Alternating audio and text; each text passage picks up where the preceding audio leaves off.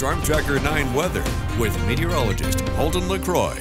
Welcome back. Started off a little bit chilly out there. We even had widespread frost across the Willamette Valley, but managed to turn into a very nice day. Temperatures very close to 70 degrees, even across areas of Eugene right now. Taking a live look over the Beltline, where today likely will be the warmest temperatures that we see for the rest of the week. Now, once we head into next week, past Memorial Day, it does look like we will warm things back up. But at least for this week, this is kind of the warmest you're going to get.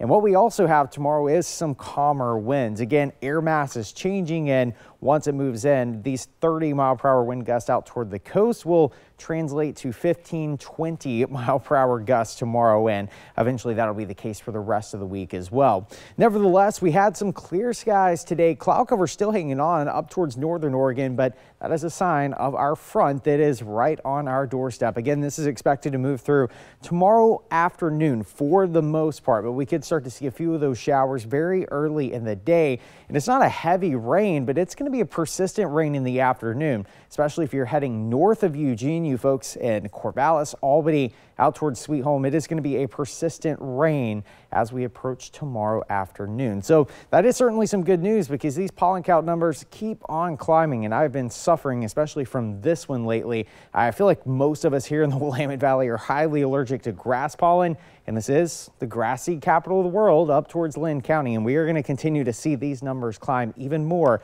over the next couple of days. The good thing, though, is that front, it's going to bring some showers, and hopefully we can shave these numbers down just a little bit. And you can see that rain starting to approach as early as 8 o'clock tomorrow morning. If you have plans up toward the Portland area, showers early in the morning. If you're headed south towards Medford, it should be relatively clear. That being said, once we head into the afternoon, pretty much anyone north of Roseburg is going to be dealing with this persistent rain. I will say once you get south of Creswell into southern Oregon, Roseburg, Medford, more of a scattered shower at least through Tuesday afternoon.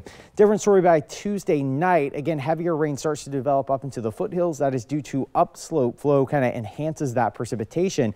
Notice how high the snow levels are, though. We start as rain. Eventually, we could see a brief transition to snow, mainly up towards areas of Santiam Pass.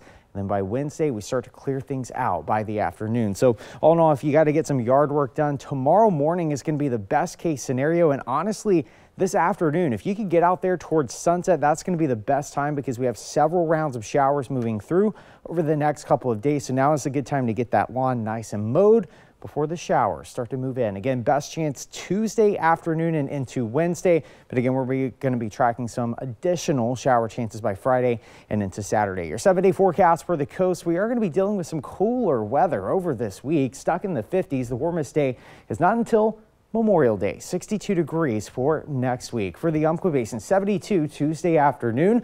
Round of showers early in the day. Again, most rain holds north of you folks in Douglas County, but can't rule out a few showers. And yes, 80 degrees by Memorial Day. For the Cascades, again, a brief transition to snow overnight on Wednesday, but for the most part, we are going to be dealing with warmer temperatures in the 50s next week. And for Eugene and Corvallis, 64 Tuesday afternoon. And Matt, you can see the temperatures do climb by Memorial Day, but we got to get through some showers tomorrow afternoon first. Our friends in Florence, thank you for the wonderful weather for the Roadie Fest and the parade yesterday. It was gorgeous this weekend, wasn't it not? Just a little bit breezy, though, so hopefully we can tame down those winds over the couple of days. All right. Thank you, Holden. Yeah. All right. New injectable weight loss drugs are very